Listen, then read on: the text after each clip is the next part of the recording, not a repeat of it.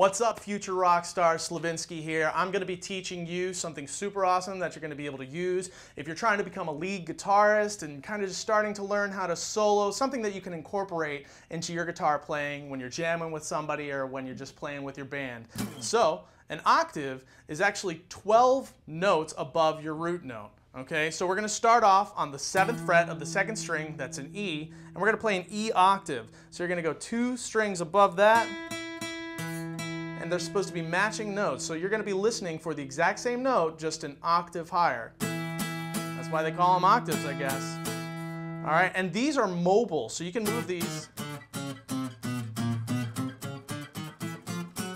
all the way up and down the fretboard, okay?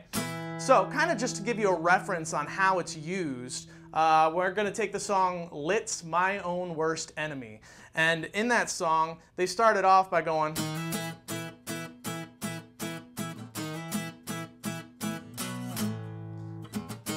So now if we play it a little bit faster, you'll see how the octave's used.